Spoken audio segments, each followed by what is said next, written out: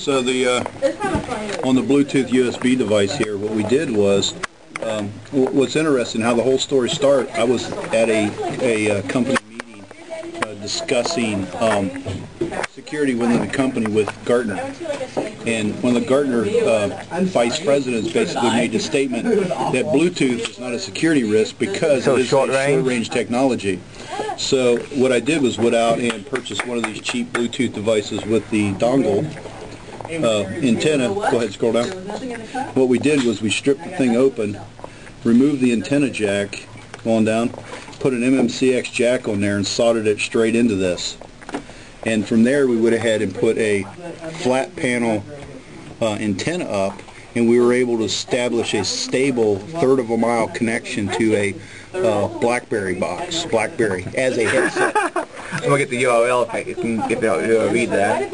It's layereddefense.com. So what we've done, so right now this device is set up upstairs on the 6th floor, and we're shooting a street lengthwise at an angle out in front of this building here, gathering all the Bluetooth that's going up and down the street. So, and I think we've, several hundred, if not more, a lot, from cars and vehicles going up down the street. And, that's pretty cool. And these things are containing, some of them containing phone numbers, containing their names. So is it automatically I'm thinking loose nothing them? No, we're not actually using any tools other than just gathering, just sniffing standard Bluetooth information. We're not doing any kind of... What all tools do you have on there? I see how you've modified the hardware. What all software tools do you have on there? Oh no, you're putting me on video now. Oh, you want me to stop that? It's okay. We're using BT Scanner, and it was in the default installation of Backtrack too. And that's also logging various Bluetooth communications like phone numbers and so forth? No, it's not actually. It's not actually grabbing personal communications. It's just grabbing information on the Bluetooth.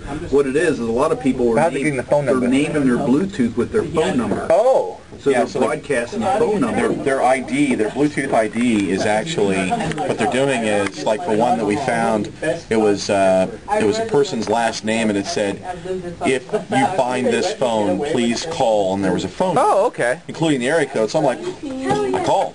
So we're seeing a lot of personal... Just like generally a Bluetooth stack by default on like a Windows box, we use the Windows box's name as the Bluetooth name. Right. Same kind of thing. These people went in and said, well, I'm going to set up my Bluetooth to be this message and broadcast it.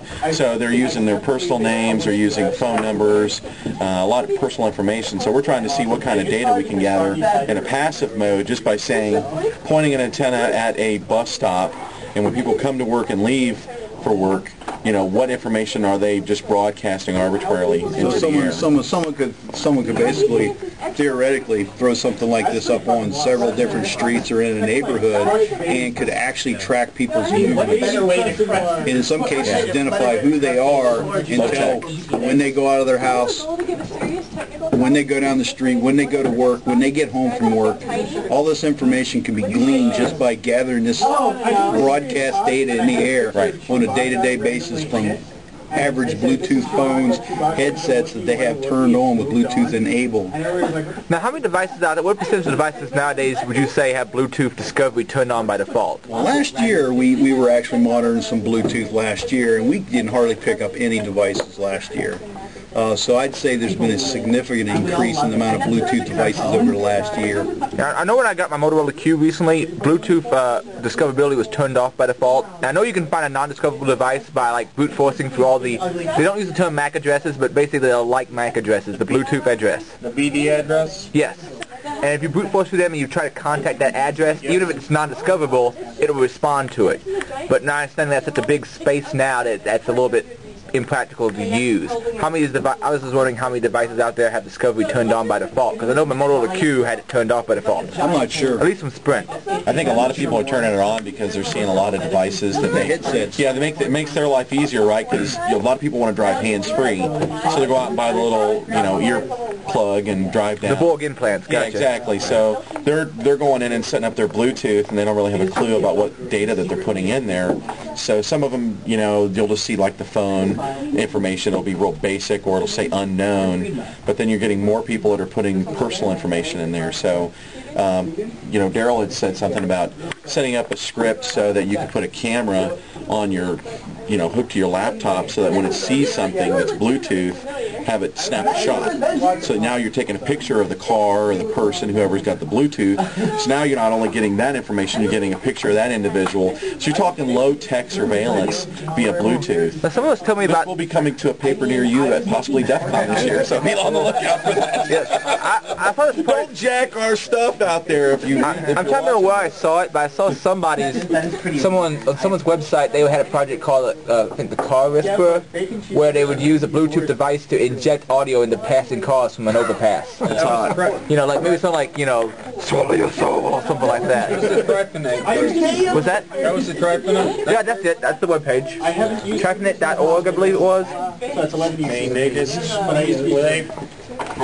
So what started as us just kind of goofing has turned into actually, we've been talking about this more and more all through the con. What's y'all's group name again? Well, this is Layered Defense, and this is Daryl's project, but then we also have Ohio Information Security, which is our youth group that meets in Dayton monthly. Second Thursday. Professional security. Yes. Professional security group. Yeah, so Keep we're that professional. we're not. It's not a hacker group. Yeah, we're not black hats. This here Layered Defense is something I started here about a year and a half ago to handle security research projects.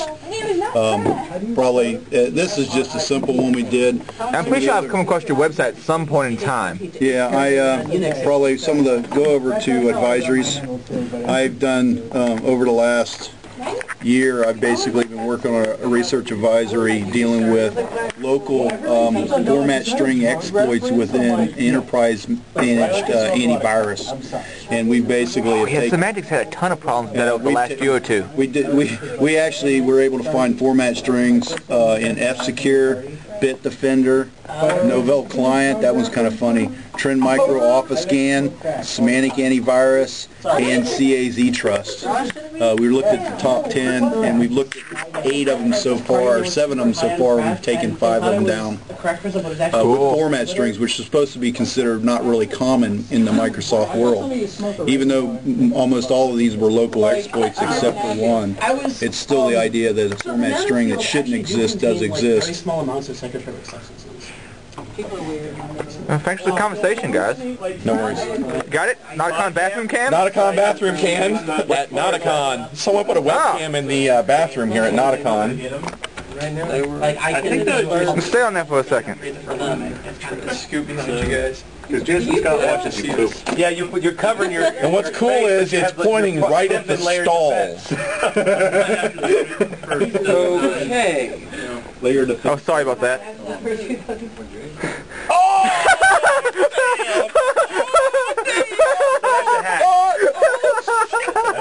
That's wrong. New level of wrongness. That's good. Oh man, that's wrong. Layers upon layers. Of what? For those that don't know who he just saw, have you ever heard of meat spin? You are officially gay. I'm officially gay. Oh, we're also recording for my